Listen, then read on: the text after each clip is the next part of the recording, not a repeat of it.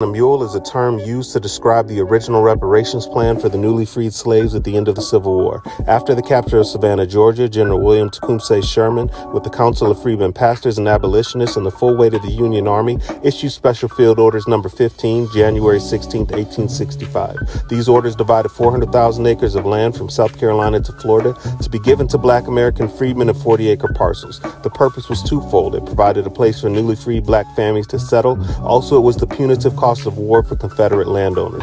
This was just the first of multiple actions that followed during emancipation to attempt to make whole and provide means of self-determination for American freedmen families whose free labor and suffering under the American Holocaust quite literally built the country.